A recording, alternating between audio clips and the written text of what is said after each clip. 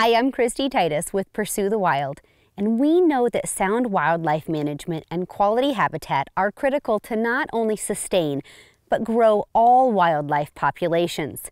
Today, thanks to the sound management principles found in the North American Wildlife Conservation Model and support of organizations like the Rocky Mountain Elk Foundation, elk populations in Missouri are on the rise. The reintroduced herd at the Peck Ranch Conservation Area in the southeast part of the state has nearly doubled, reaching almost 200 head, with a target population of 400 to 500.